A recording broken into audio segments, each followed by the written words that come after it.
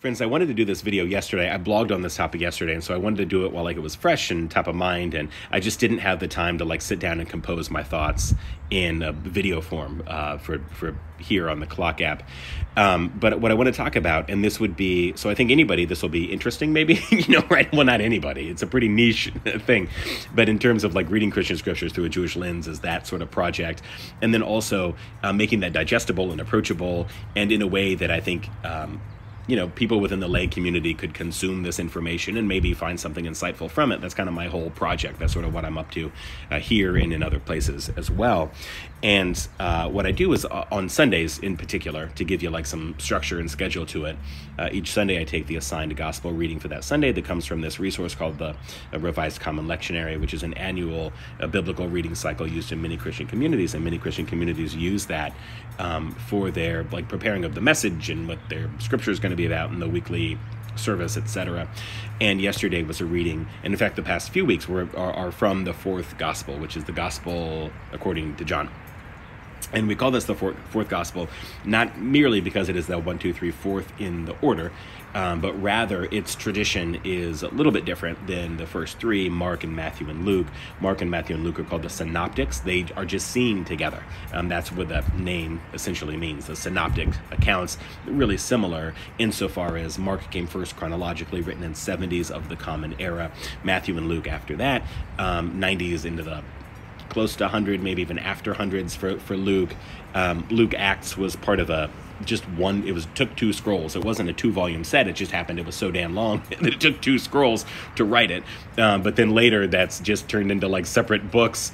There's been some debate about were these supposed to be a 2-volume account, one than the other. The scholarly consensus that I've read is that no, it just was really long. Luke Acts was one big thing that took 2 scrolls. And so through the years and canonization and selection and yada yada, we come up with 2 separate books within the Greek scriptures, Luke and Acts. At any rate, Luke is part of the synoptic tradition with Mark and Matthew, and so Matthew and Luke share a lot of what's in Mark and then have some of their own original content that came from an independently circulating source that scholars call Q, because the German word for source begins with a Q, and the German tradition of biblical source criticism and biblical interpretation is really influential and significant within the modern period. So there's a lot of terms and stuff that date back to the German tradition of biblical criticism. Maybe you didn't need that history lesson. But what's interesting about the fourth gospel is that it's kind of filled with paradoxes in some ways. And here's what I mean by that, is that there are mechanics and structural things. I think that's how I want to describe them. There are features of the text that place it firmly within Judaism and shows tremendous knowledge of Judaism, both the rites and rituals and cultic practices of Judaism, but also some topographical, geographical features of Jerusalem and the temple. It seems that Johannine author, and that text is dated somewhat reliably to 85 to 95 of the Common Era. You maybe just noted that I said Mark was in 70s of the Common Era. So here we are 20, 30 years later, 85 to 95 of the Common Era is a pretty reliable historical dating for the fourth gospel, of the gospel according to John, that either emerged from a Johannine community or was written to a Johannine community, its own sort of little community. Now there's some ongoing debate about whether that really was its own formed community, that the Johannine community was really a thing that really took itself to be a formal group. And so some people argue on the side of yes, there was a Johannine community. Other people argue against that maybe there wasn't a Johannine community in the way that we imagine it to be, a structured, formed community. And the debate around an epistle and the gospel account and maybe Revelation, how does all that, is there a Johannine theological viewpoint and Johannine writings that should all go together? That's maybe more complicated and nuanced than what I want to talk about right now, but just to put it in the air that those debates and questions are open questions. But what we noticed, because those paradoxes, I said that there's this familiarity with Jewish cultic rite and ritual, familiarity with the geography and architecture of Jerusalem, and that in the story that I'm about to unfold for you, and that reminded me of The Big Lebowski. Anyway, if you know that movie, then you'll get that reference. At any rate, in the story that I'm about to unfold for you, I never seen the Queen and No Damn Dundies either.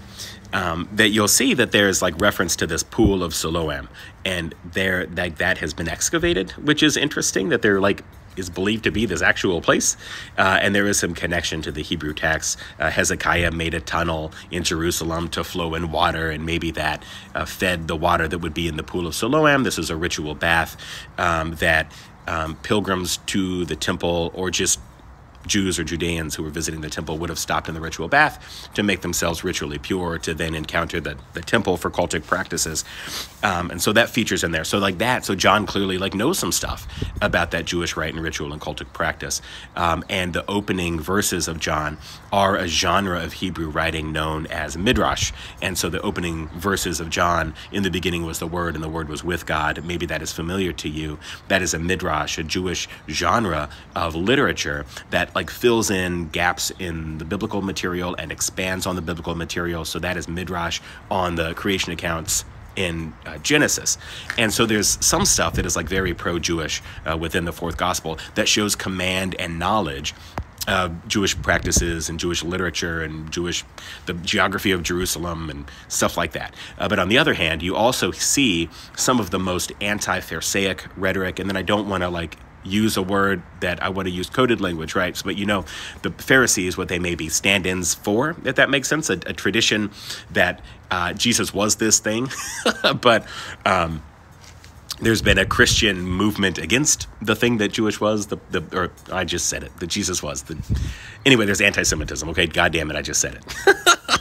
Anyway, this anti-Pharisaic rhetoric, it like features really significantly within the fourth gospel. And so it's like, well, on the one hand, there's all of this like connection to Jewish rite and ritual and cultic practice and familiarity, and even leveraging Jewish writing styles like the genre of midrash. But on the other hand, there's the most anti-Pharisaic rhetoric, or a lot of it, that you encounter within the gospel according to John. There's also a lot of high Christology. So it seems like the Johannine community really felt authentically about the full humanity and full divinity of Jesus, which you don't get as obvious of that high Christology within the Synoptics account, okay? So this is kind of what we're dealing with in the fourth gospel. Now, on yesterday's reading, if you're in a Christian tradition, you heard this read to you and heard it preached in John 9, verses 1 through 41.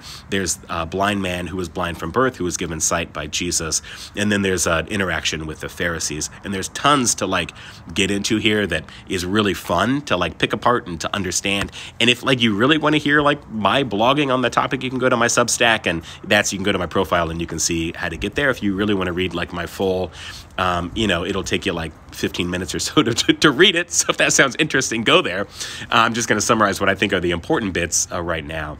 But here's the thing, is that there is just such a lack of poor training, or not enough will for Christian clergy members to really be super careful about the lessons that they're reading into and extracting from the biblical material. And in yesterday's account, it just smacks of an anti-Pharisaic rhetoric that I think is a wrong read on the text.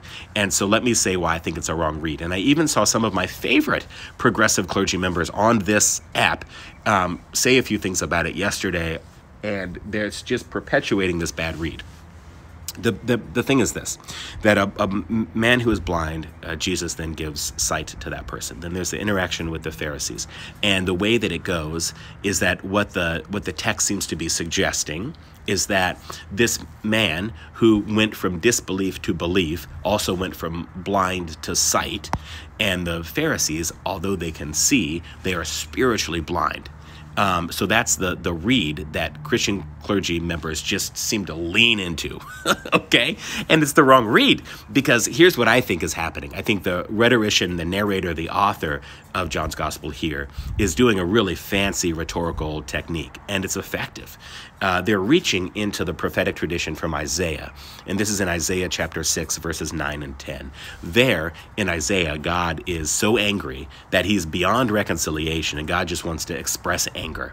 And what God says to do is to, make it so that the Hebrew people's ears can hear, but they don't comprehend, and their eyes can see, but they don't understand. And God is just really, really mad at them. And I think that this rhetorical aim in John's Gospel is trying to equate the target of God's anger in Isaiah with the Pharisees here in this story from John 9. And it's rhetorical, not actual.